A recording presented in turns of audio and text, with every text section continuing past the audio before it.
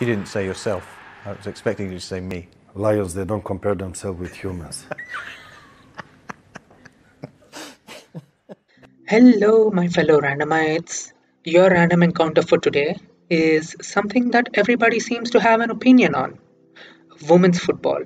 More specifically, the reasons as to what makes its comparison with men's football unfair, why women's football is a challenge in itself, and how a fair comparison would look like. In this video, I'll be using the terms football and soccer interchangeably because America. Before you proceed any further though, make sure you like, share, subscribe and click the bell icon for weekly dose of exciting random content straight into your YouTube feed. Vive come on none.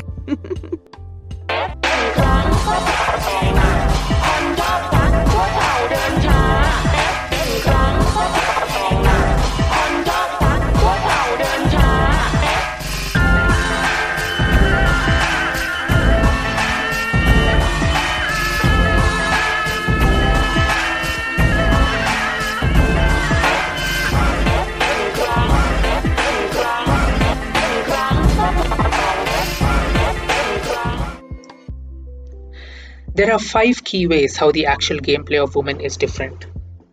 1. Men perform more passes per match with a higher accuracy, indicating higher volume of play and better technical quality. 2. Men perform longer passes and shoot from longer distances. 3. The typical performance quality of male teams is higher. There's better pass volume, heterogeneity, centrality, and PR score. 4. Women's ball recovery time is shorter than men's, denoting either a better capability to recover the ball or a lower capability to retain it. Finally, women cover more distance than men at lower speeds, but at higher speeds, men perform better. While these are the differences very briefly, describing women's football as poor is partly misplaced and largely ignorant. Let us look at why this is the case. First, most studies conducted are wide open for interpretations. They operate under the assumption that the data are actually directly comparable, and therefore they have not been scaled. Data scaling is a method used to standardize the range of features of data, as the range of values may vary widely. For example, the higher accuracy of passes in men's matches may be due to higher technical level, which in turn may be due to their national teams mainly having professional players. In contrast, several female national teams, example Italy, are composed of non-professional players or professional players for a short time. Second, there are various factors that affect the game no matter how minor. The producers of football boots do not manufacture their top models in sizes that fit the normal-sized female foot. Thus, the top players have to use boots made for children, with 22% of the players affirming that they have experienced pain and discomfort.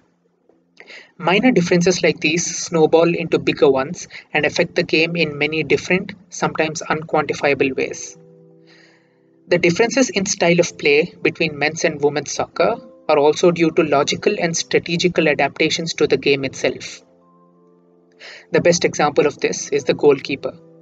The female goalkeepers are smaller relative to the goal and have less lower leg strength. It is difficult for them to save penalties even though the shots will be relatively weaker. The average male goalkeeper would be able to stop a ball shot with some force to a position just under the crossbar without having to leave the ground, while his average female counterpart would have to jump in order to get enough of a hand behind the ball to deflect it.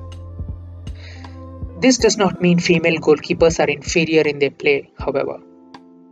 Many such goals are not the result of poor goalkeeping, but simply due to female goalkeepers having to defend a relatively much larger goal.